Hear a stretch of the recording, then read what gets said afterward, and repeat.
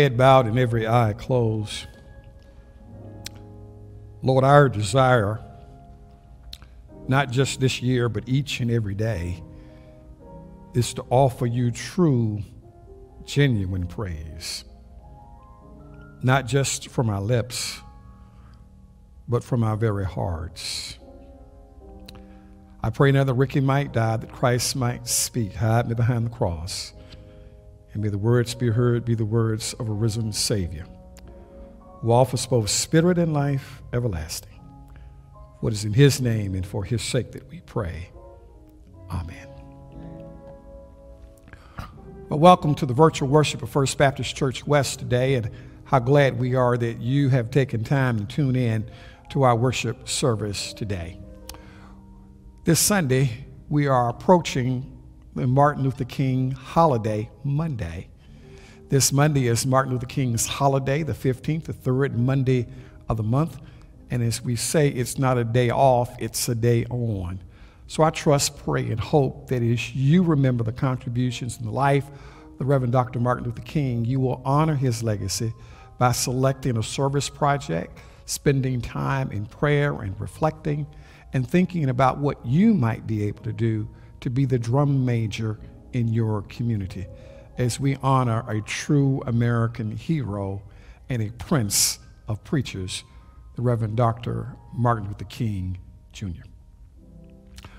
Well, today I want to lift up a word that is found in the Gospel of Matthew, Matthew's Gospel, chapter 4, beginning at verse 1.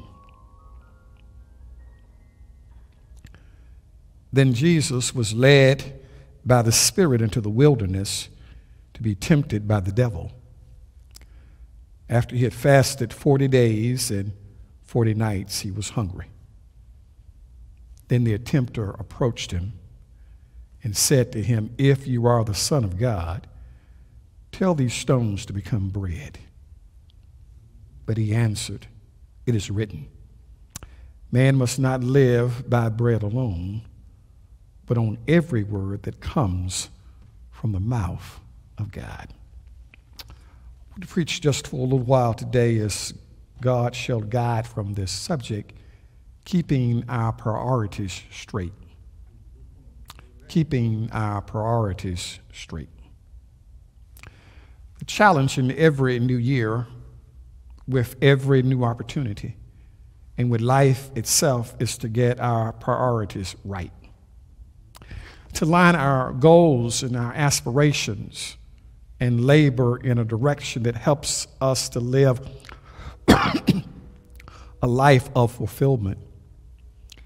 Our priorities always reflect our choices, the things that we will do as opposed to the things that we will not do in the face of competing opinions. There are many things that can affect our priorities. Time is always a consideration because we only have so much of it, and it is always limited. We can never do all that we want to do because it's not possible for us to be in two places at one time. Looking back, I wished I would have spent more time with family in Lauren's developmental years. Her connection to her cousins and extended family are not like mine because she did not spend time with them as I did in my generation with each of my cousins. Then I wished I would have spent more time just being her dad, knowing the joy a child could bring.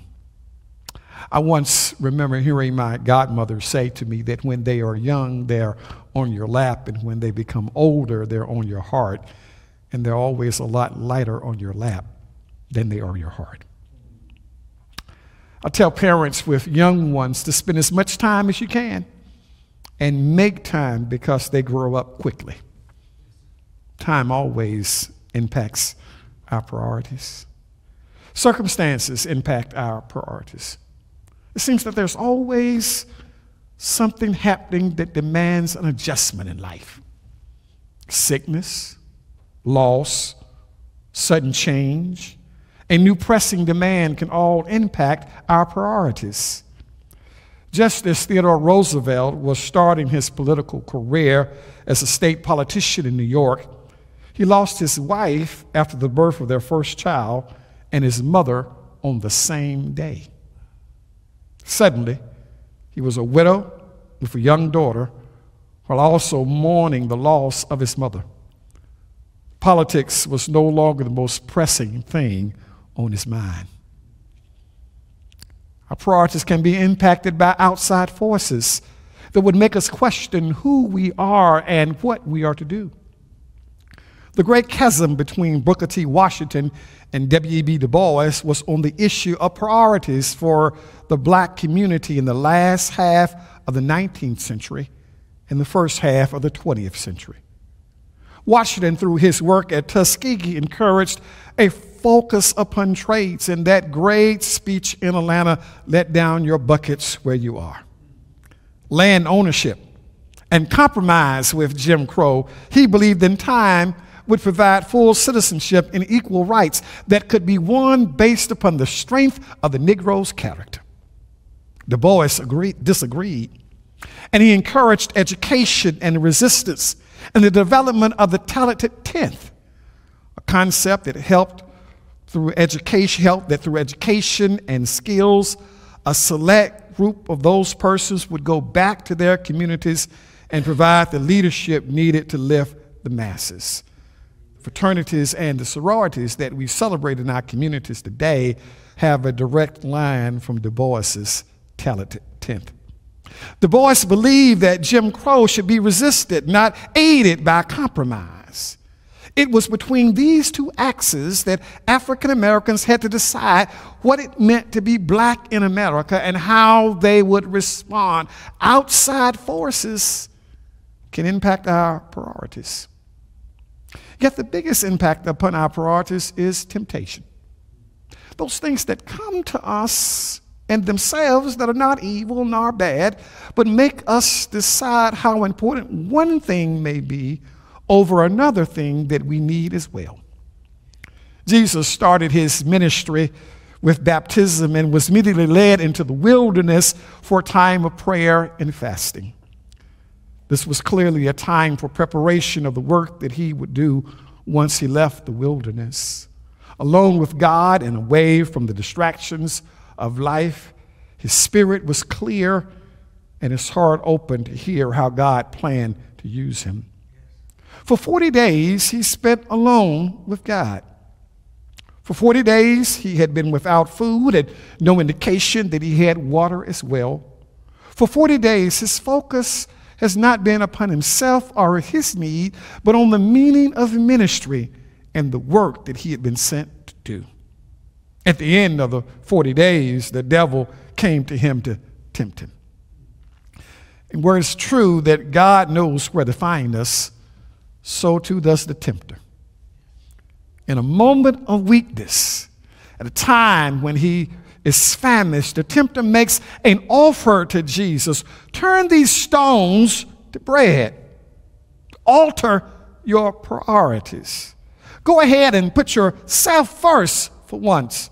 Demonstrate your power. Prove you are who you say you are. If you are the Son of God, command these stones to be turned into bread. Jesus responds to the tempter with a word that is just as important for us today as it was when first spoken to the tempter. Man does not live by bread alone. What is Jesus telling us about how to keep our priorities straight? Well, first, Jesus is telling us just because we need something, it does not mean we need something else more. Jesus is practicing discernment, the ability to determine what is better between opposing choices. Jesus does not deny the value or the importance of food. Food has a rightful place in life to maintain health and provide our bodies the energy they need. But Jesus is challenging the idea of becoming a slave to food, where we allow food to determine everything in life that is important to us.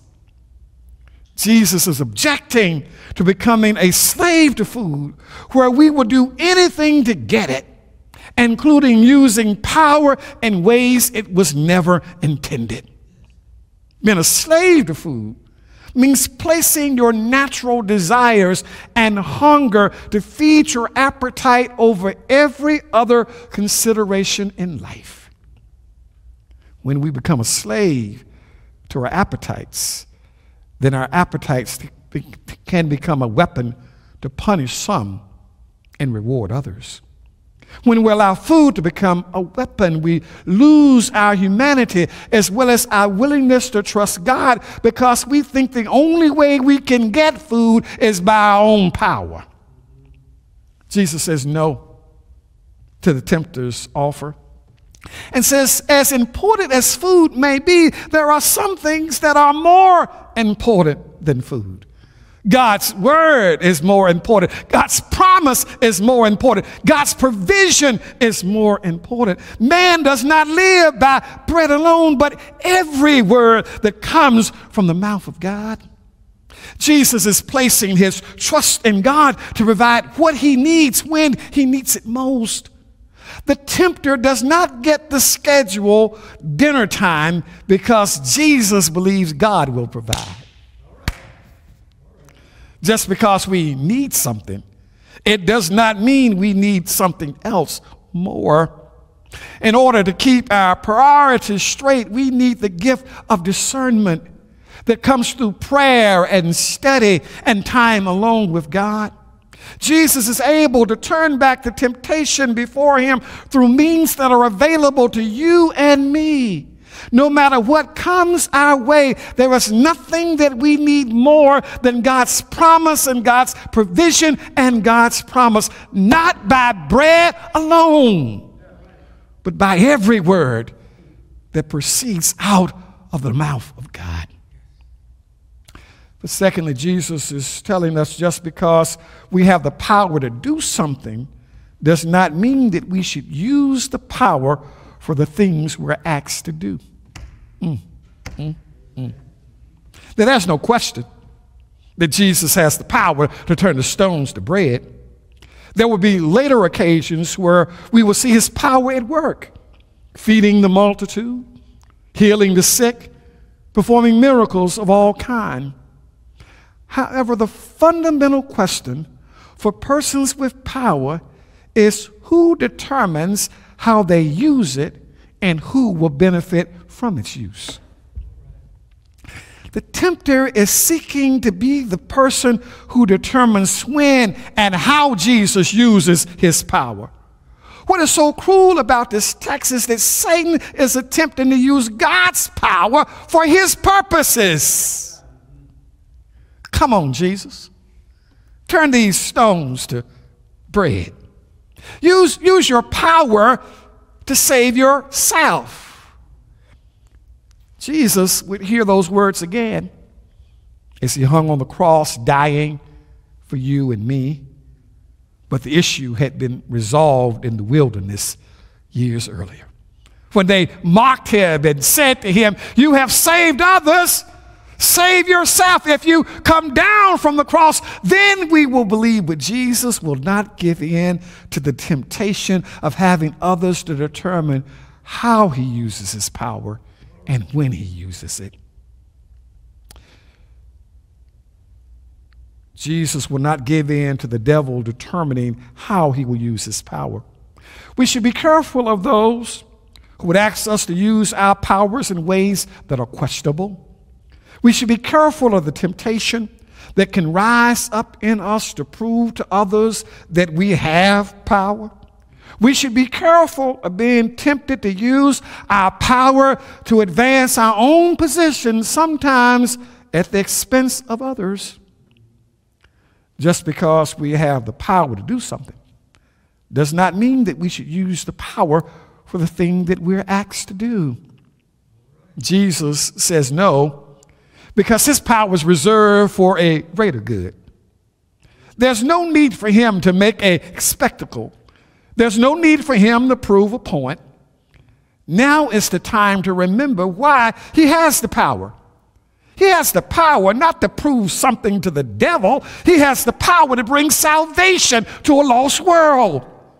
He has the power to show God's love and God's faithfulness to the world. He has the power to prove that death does not have the last word.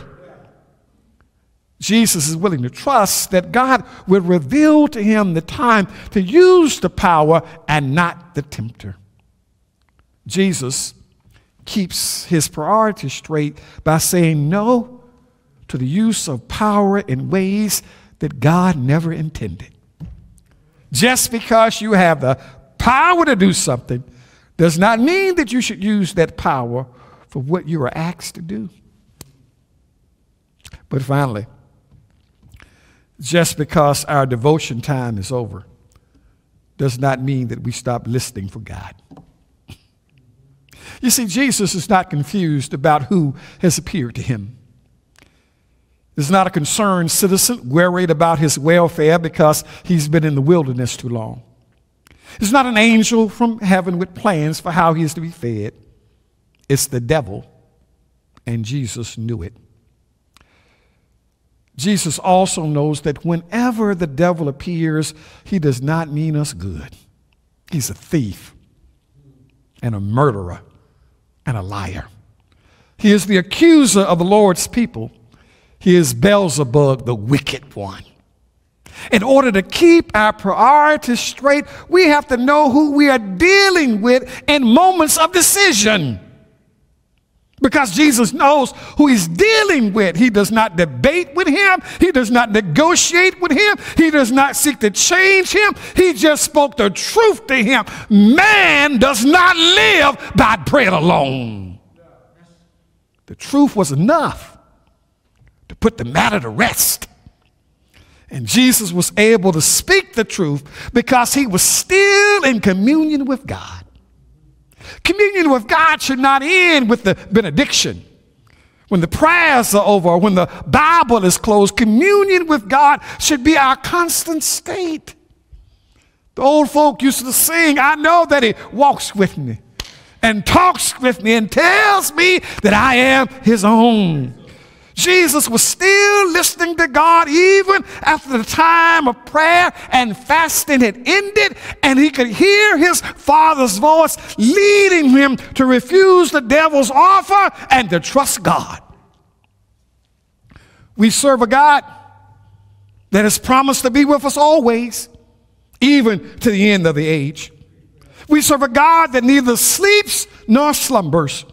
We serve a God that is able to keep us and provide for us and to make ways for us. We serve a God that will strengthen us in moments of weakness. We serve a God who is faithful and will bless us to be faithful to him when we listen to him.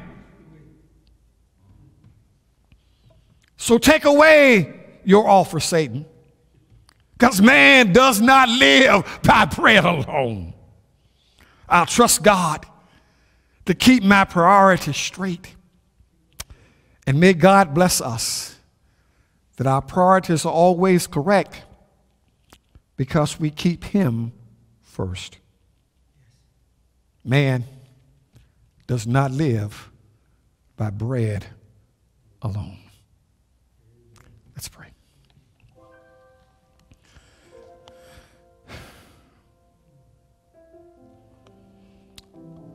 Father, we live in a world where we're surrounded by temptation on every end. How we need you to give us discernment in those moments of testing. How we need you to be close where we can hear your voice and see your face. How we need you. So stay close by our side. Draw us ever nearer to you. And grant us what we need, that we might pass the time of temptation and testing, even as our Lord did. In his name we pray, and for his sake we ask it. Amen. Well, my friends, thank you for joining us in our virtual worship at First Baptist Church West today. I trust, pray, and hope that this word was both challenging and inspiring, and that even when you walk away from the computer, you will still be in communion with God. May His Spirit be with you throughout this day and throughout the days to come as we embark further into 2024. May you have a strong awareness of God's presence and a peace that passes human understanding. He's promised to be with you always, so trust Him. Put your hand in God's hand and let Him lead you. Well, we'd love to hear from you. Please write me, rwoods@fbcwest.org, or call us at 704-372-1075. We want to know if our services are making a difference and being a blessing to you. As always, we encourage you to give and support. If you are led by the Lord to do so, know that your gifts will make a difference in the lives of others as we're doing the work of kingdom building. My time is up. I pray that God might bless you, keep you, and always be with you. Have a great, wonderful, and blessed week.